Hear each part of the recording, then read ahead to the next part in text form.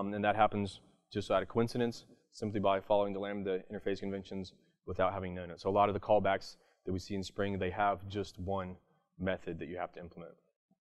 For example, with JMS template, there is a message creator callback that you can implement. It defines one method, create message, takes the JMS session, and returns a JMS message, like a text message, etc. Another example with Spring's transaction template, it has a callback named transaction callback that allows you to do something within a transaction, and simple method you implement that's a great candidate for a Lambda expression. Now, JDBC template, we'll look at this in more detail, so you get a better feel for what we're talking about. Who's used the row mapper before in Spring's JDBC support? A few more people? Okay. So this is one thing that I tell a lot of people.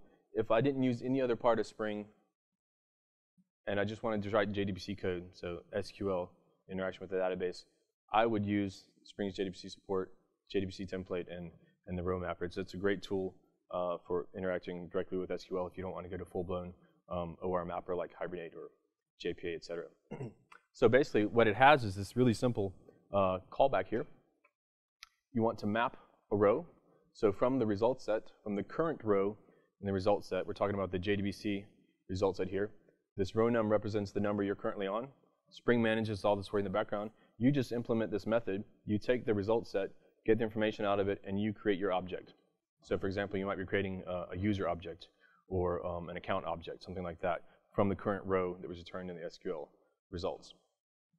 And this is a great candidate for use as a Lambda function. Here we see real-life example.